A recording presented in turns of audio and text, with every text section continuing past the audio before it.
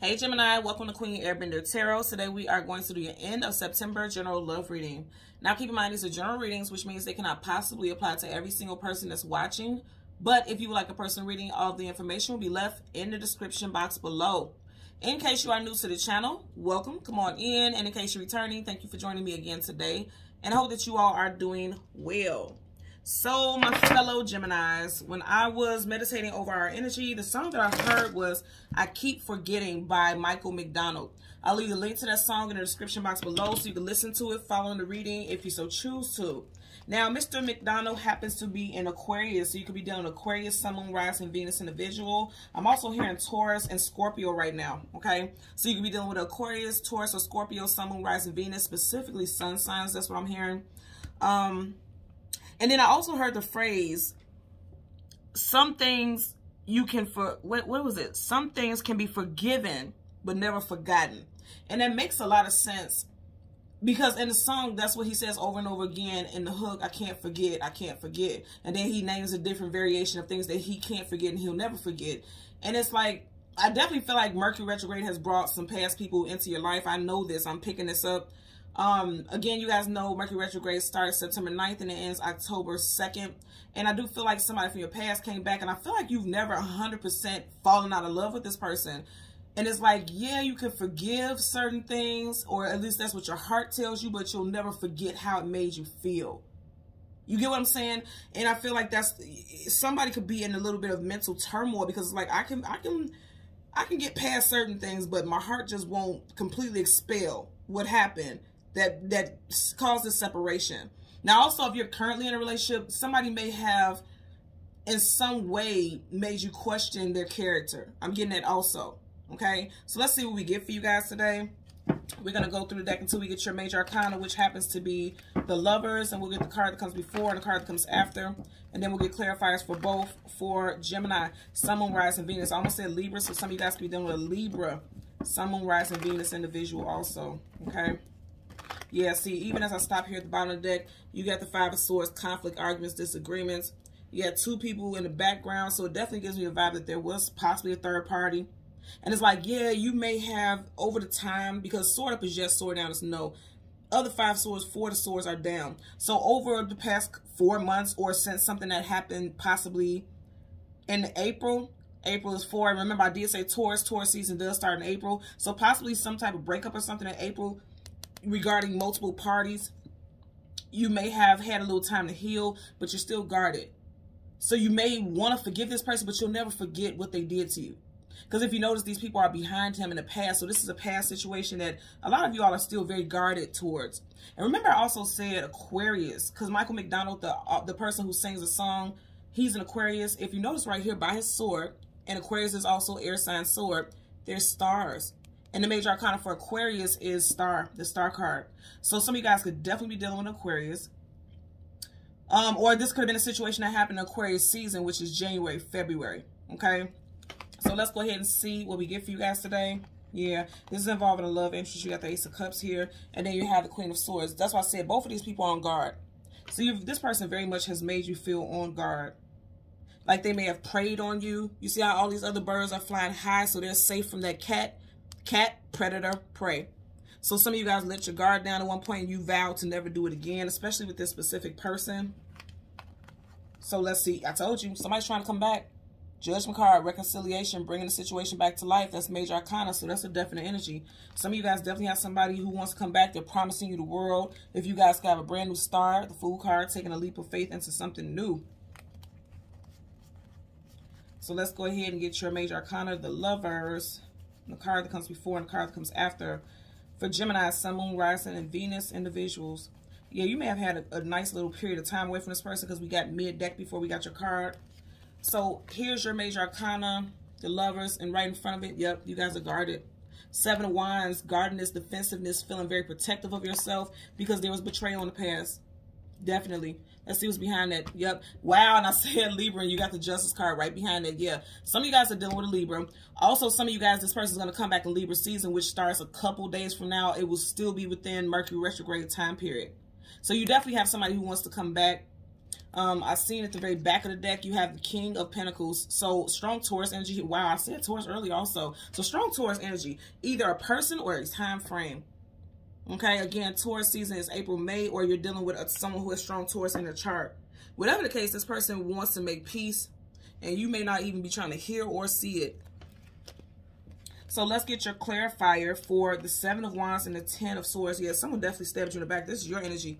Swords, but also, like I said, if you're dealing with Aquarius, that's their energy also. So the Aquarius could be the one who stabbed you in your back, or this could have happened in Aquarius season, or again, this could just be you being betrayed by someone that you feel like you have to guard yourself from. Could be dealing with a fire sign, Leo, Sag, Aries also. I'm getting, for a lot of y'all, again, this could be a, wow, okay, I just want, and you guys see I'm not touching this deck, right? Look what's right behind it. Yeah. So a lot of y'all are healing from heartbreak. 3 of Swords, that's your energy also. Heartbreak, sadness, grief, sorrow. And I was saying, for some of you guys, this past person was a fire sign. If you notice behind the heart, there's flames. So for a lot of y'all, a fire sign did this type of heartbreak here. And they want to come back either in Libra season, or they may have strong Libra in their chart. Somebody has strong Libra in their chart, or Libra season, this person's going to come back. Like I said, in the next couple of days, we will officially be in Libra season. So this will be coming up fairly soon. So currently at the bottom of the deck, you have a 5 of Wands, conflicts, arguments, disagreements. You just had the 5 of Swords. Now you had a 5 of Wands. 5 plus 5 is 10. And 10 in numerology is the very end of a cycle. Something is wrapping up. Something is closing. So for a lot of you all, you feel like the cycle is over and you're guarding yourself. You're protecting yourself. I feel like also for some of you all, if you didn't officially block someone when they try to reach out, because you already have the Judgment card, somebody's going to try to reach out. When they try to reach out, you're going to block theirs mid-text. You're going to block their phone calls. You're going to block them on social media. I feel like there's just an energy of blockages. I also want to let you guys know today at my Etsy shop, the link is in the description box below, I'm doing a $9.19 sale. In other words, it's just a reduced tarot reading sale. So for 2, you get a 2-card, 2 clarifier reading, and it will be a reduced price, but only until midnight for today, $9.19, okay? So let's part the deck and shuffle. You have the Hermit, major arcana connected to Virgo, and we are currently in Virgo season. So for a lot of you guys, this person has come back in Virgo season, or you may have separated from this person, or there was some type of drama in Virgo season. You'll never forget something that they did where there was a lot of people involved that caused chaos and drama. I'm going to say again, something with Aquarius. Because even though this is the Hermit, if you notice in his lantern, it's a star there. And major arcana for Aquarius is star card. So let's go ahead and get your clarifiers. Just seeing the Sun card. So there is some healing that's coming in, but you have to make a decision. 2s in numerology talks about decision.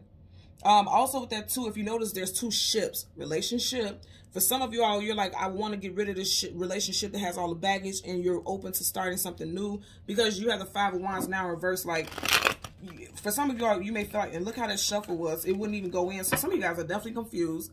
And for others, you don't feel like this relationship is even worth fighting for. Yeah, a lot of confusion. That's exactly what I was picking up.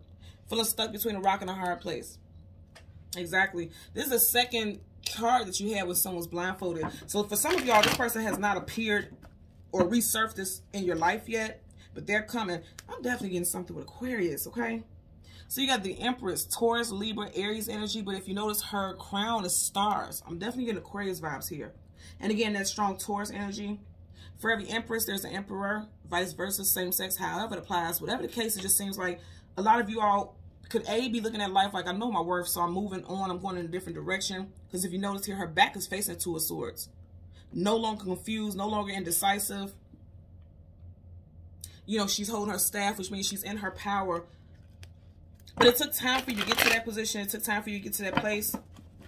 Also, something I'm going to say, I'm getting also, because you do have 10 and Mercury retrograde does end in October 10. Some of you guys could be feeling like let down by somebody's actions, especially if you're already in a relationship. You could feel let down by somebody's actions during October also. And this is not meant to be a negative reading. It's just, you guys are seeing what I'm doing. It's just more so meant to say that a lot of you guys have dealt with some type of betrayal. And you may be wrapping that up in October, like, you know what, I'm done. I'm going to protect myself from this continuous cycle that I'm going through with this person. Bottom of the deck, now you have the Empress in reverse. So some of you guys may have thought this was going to be a person that you're going to marry or be with long term. And you're realizing, like, they're not the one. So that's what could be happening in October. And that's what I'm getting now. Like, in October, you may realize, like, because this is Libra energy also. So you have Taurus, Libra, and Aries. This could be Libra energy also. A lot of you guys, strong Aquarius, strong Libra energy here. And it does seem like, again, it doesn't just have to be their sign. It could be in Libra season. You could decide, like, this is not my person. I don't even want to be with this individual anymore. I have to move on. So let's get a clarifier for the Seven of Wands for Gemini, Sun, Moon, Rising, Venus. Clarifier for the Seven of Wands for Gemini, Sun, Moon, Rising, and Venus. I'm just getting something with 7 also. July. Yeah, because you have that 7 of Wands. Something happened in July. Or it could be involving a July Leo. Someone could be a life path number 7 also. Okay, you see what flipped out? Yeah, somebody's done with the conflict. Someone's done with the heartbreak and sorrow. Because the 5 of Cups upright, this sorrow, sadness, grief. And you see he's looking at 3 cups that have spilled over. So again, somebody was betrayed by some type of third-party situation. And I feel like you've healed from it because now you have the 5 of Cups in reverse.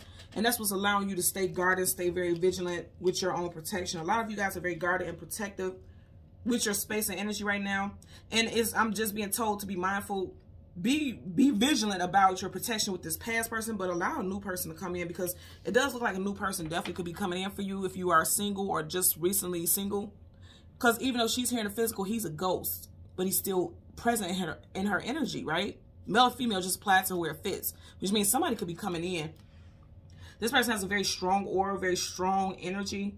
They may come off like a warrior, like they just have a strong presence that is kind of intimidating, but they could be soft, just very like a lap dog when it comes to you. First, middle, last initial could be C, G, M, W, S, T, K, H, and L. I just heard Christopher and Christian. Okay. Bottom of the deck, you got 3 of Pentacles in reverse. So again, this goes back to what I was saying. He's looking at 3 cups, and this is in reverse, and you have 3 of Pentacles in reverse. I definitely feel like there was a third party. Third party could have been either a earth sign, Taurus, Virgo, Capricorn, or water sign, Cancer, Pisces, Scorpio. Or again, because you do have that 7 that could be connected to July. July is both Cancer and Leo season, so it could have been around the cusp time of that time frame where there was some type of betrayal that took place.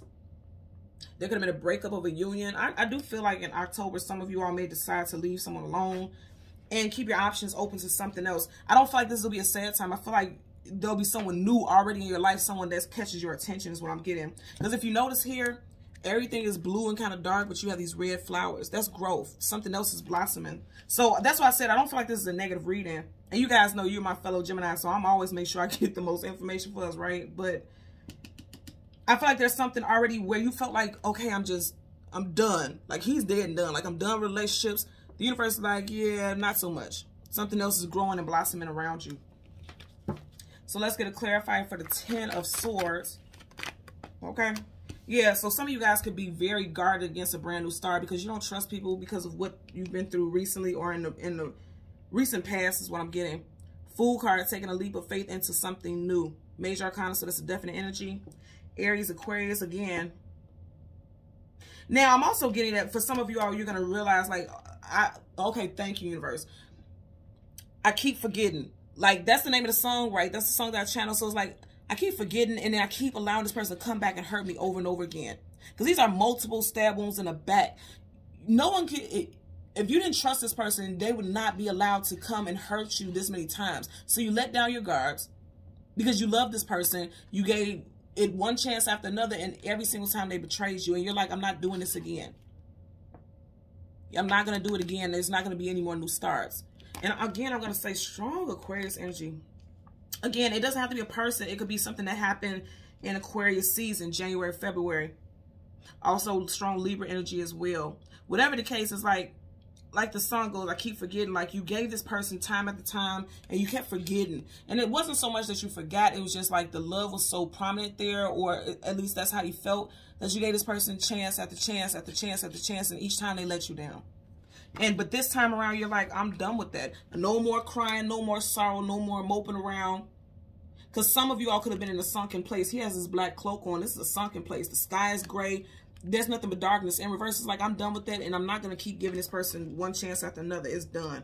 That's what I'm hearing right now. It's done. Also with that 10, because Mercury retrograde ends in October 10, you have come to a conclusion like this cycle is done, because retrogrades just bring cycles back that haven't had proper closure, a proper conclusion. And I feel like during this time you're realizing that, and you're like, yeah, I'm stronger. I'm much stronger this time. Upright, reverse, doesn't matter. It's a major arcana, so it's definite energy. So in reverse, you're just saying through your strength, like, I'm done, I'm wrapping this up. You're not going to get another chance. That's over. That's what I'm getting for you right now in this time frame, Gemini. Okay? So Gemini, Sun, Moon, Rising, Venus individuals, as always, I'm going to ask that you continue to like, share, and subscribe. And until next time, take care. Bye.